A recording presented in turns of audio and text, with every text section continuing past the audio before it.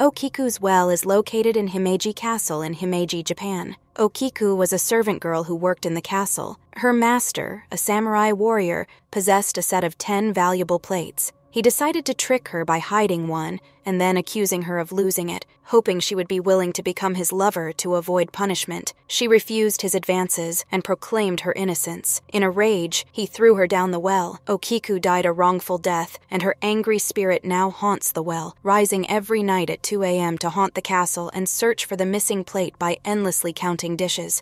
The ghost counts all the way to 9 before letting out a shrieking scream upon reaching the missing 10th plate. Her cries can be heard echoing from the well by those passing by late at night. Some versions say that she deliberately broke the 10th plate and refused to admit it. In any case, her vengeful ghost persists in restlessly counting and filling the castle with screams as she relives her trauma and seeks acknowledgement of her injustice.